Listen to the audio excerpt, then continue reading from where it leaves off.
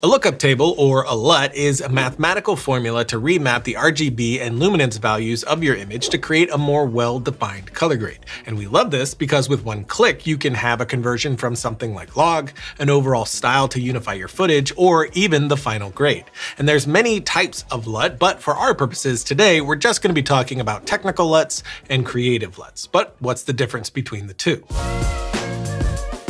A technical LUT is usually a conversion LUT of some kind. More often than not, this means converting your specific flat log image into another color space like Rec. 709. This is how I'm always converting my log image, by using the proper technical LUT for that specific log, like Canon's C-Log 2 or 3 to Rec. 709. And as you can see here, when I drag and drop it onto my clip, it immediately normalizes the color and contrast. A creative LUT is essentially your color grade. It's what sets the tone of your project, whether that be a dramatic look, a saturated horror look, or retro look that imitates the color from a classic film. There's also creative LUTs made specifically for log footage that will do the job of both the technical and the creative. And of course, you can use a technical LUT along with a creative LUT as well, which is what I do most of the time, but we'll come back to that. You can add your own LUTs by going to Lumetri Color, choosing either Basic Correction or Creative, click on the Look drop-down and hit Browse. Then locate the LUT that you want and select it. But if you want your LUTs to be accessible directly in this dropdown,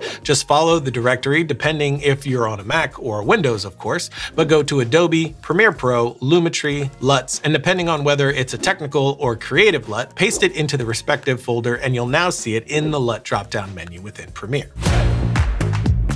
For me, I'm doing most of my work on adjustment layers that go over the clips as a whole. This way, if I need to make changes, it's in one place instead of 100. First step is to correct the footage. So I'll open the color workspace, and in my Lumetri panel, I can add in my technical LUT to get into Rec. 709. Then I'll do my correction. However, like I said, I do prefer to work on adjustment layers. So I'll drop one above that and then add my technical LUT there. Now I can go back to my actual clips and use Lumetri on each individual one to make slight adjustments and balance these shots to each other. A great tip here is to go to Sequence, then tick Selection follows Playhead, and now each clip will automatically get selected when the playhead goes over it.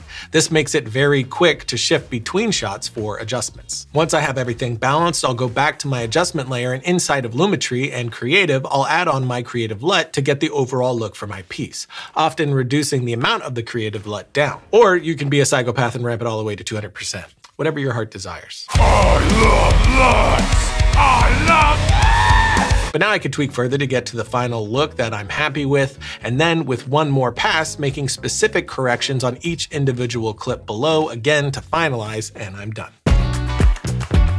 We made a title card for this section, but it's so quick and easy that we probably shouldn't have. But let's say that you created a look that you're happy with and you want to reuse it for upcoming projects. Well, you can export the entire Lumetri effect as your own LUT by right-clicking the Lumetri Color tab and hitting export.q. And now you've created your own fancy LUT because you're fancy and you deserve a night on the town. But there you go, a quick and easy way to bring life to your footage. And as always, if there's something that you'd like to see us cover in the future, or if you have a question, just leave a comment in the notes below.